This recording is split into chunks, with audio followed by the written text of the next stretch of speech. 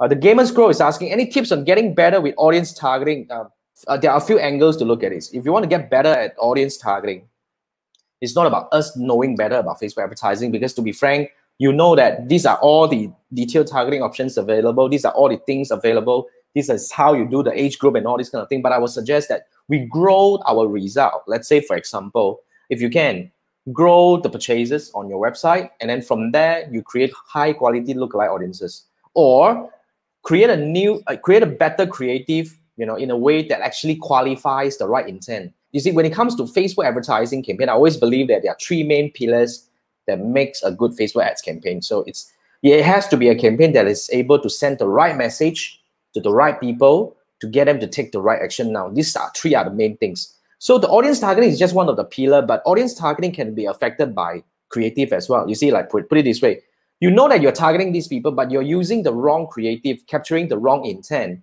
then it's going to fall apart.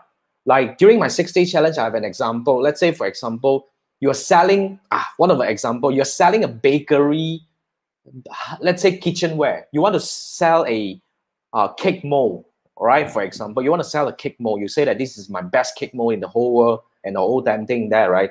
But your picture was, the way you design your advertisement is that you use a very nice picture with a cake within the cake mold. And people will be actually paying attention on the cake instead of the cake mold. So when people click over, you probably will get people to say, you probably will get those people who are interested in the cake instead of the mold. That's why finding the right target audience can be also affected by the way you actually design your advertisement. And of course, the other thing here is that when you design the right ad, targeting the right audience, but you get them to take the wrong action, then it's going to fall apart as well. Like for example, if you design this ad, all you want is to really drive people to your website, but you use, the wrong objectives, such as maybe engagement or video view, then you'll be actually looking at the wrong audiences. So basically, there are many angles, right? So that's what I think. In order to get better at audience targeting, you need to understand the fundamental of the three main pillars. And of course, my two-step funnel framework is able to help you qualify the right audience and to really nurture them in the right way. So